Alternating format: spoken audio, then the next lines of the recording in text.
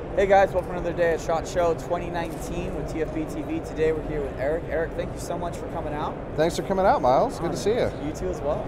So we're here at the Beretta booth, and Eric's going to tell us some stuff about some of the new shotguns that are out. So yeah, we actually been selling the 1301 Tactical for a few years now. These are continuations of the 1301 Tactical line. In my hands is a fairly stock 1301 Tactical FDE. Main features on this are 18.5-inch barrel, threaded barrel for chokes, which is kind of big on a tactical gun. So they ship with a cylinder choke, which is perfect for everything, really. You can run slugs, double aught, whatever. But if you do want to take this gun hunting, of course, you can put tighter choke in and run turkey loads or whatever. Moving back, we have the ghost ring sight, which is paired with the front post. A Picatinny rail, which we currently are running a primary arms optic on. Extended charging handle, extended bolt release. A hogged out magazine well for easier loading, so you can load two. Okay. And a very short length of pull, which is perfect for running with bulky clothes or body armor, of course, whatever application is necessary. Yeah. But these are the Beretta tactical shotguns, the best of the tactical shotguns that we've ever made, I think. They're really fast, really light recoiling, and some of my favorites. Outstanding. The optics, do they come with the shotgun? No, we just have them on to illustrate the versatility of the gun. So we have a 2-inch Picatinny rail section. You can run a red dot. You can run a light magnifier with a riser, of course, although that gets you a little high. But the most people are kind of coming around to running optics on shotguns. It's a fairly new thing on a traditional style shotgun. Yeah. And the solutions, as it is, are geared towards rifle style optics. So with a small riser and a Picatinny rail. However, the gun you're holding, we have some custom mounts that get the optic a lot lower on the gun. So I'll switch with you. Yeah. So please tell us about this. This is the latest and greatest. Yeah. So this is a 1301 Marine. We do sell this with this type of furniture on the standard offering.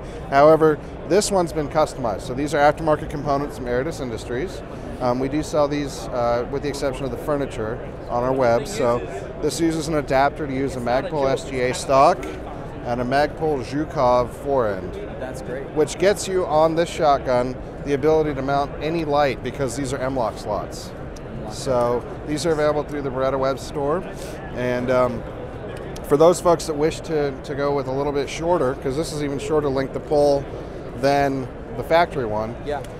Then the SGA is perfect. Also, you get a pistol grip, so it's a little bit faster handling, and an integral sling adapter, of course. Like all the Magpul goodies, they're direct fit. Yeah. But the biggest thing on this gun, as compared to the standard factory configuration, is this Aridus Industries Co-Witness Ready Optic Mount, or CROM. Yeah. And as I mentioned with the optic, it's traditionally an adapted rifle type optic on these guns. So is this. This is an aimpoint T1, but the mount brings the optic down so that it's a lower third co-witness, which is ideal when we're running shotguns. You want to get low. You want to get low on there and bring your cheek way into the weld. Get your cheek weld way into the comb on the stock, and it allows you to run it fast and actually keep it aimed pretty well. Raising your head is not exactly ideal on the shotgun. Not exactly. Because you're going to punch in. Well, it's going to punch you in the face. That's for sure. Yeah. So that's a real good thing to bring it down low. Keep you really into your shoulder pocket. Keep your face down. It's a good practice on these, and this really is an interesting mount. We do sell these as well.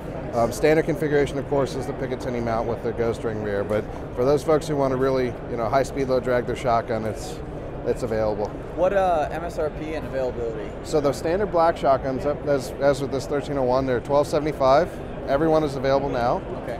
The colored guns, so we've got the FDE, we've got the OD green, and we've got the Marine. They're all $13.75. And what about with this tricked out configuration? Tricked out configuration is generally going to add on average. It depends on which. So what about with this tricked out configuration?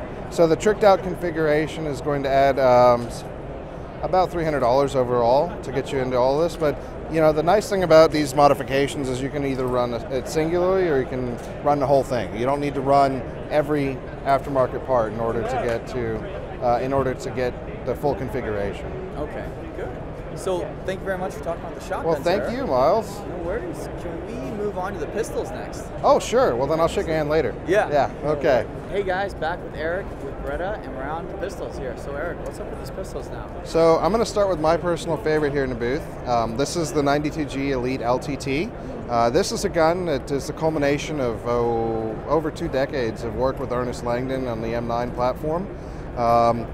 So his name is actually in the name of the gun, the LTT, Langdon Tactical Technologies. He's a multi-time champion for several competitive disciplines, and this gun is spec'd out exactly as he would want a winning competition gun. So we're going to start out here. We have a standard M9A1 style frame. Differences being that there's been some bevel work done from the factory. We've got LTT specific grips. So these grips allow for a much narrower and more ergonomic profile on a standard M9A1 frame as compared to traditional polymer or wood.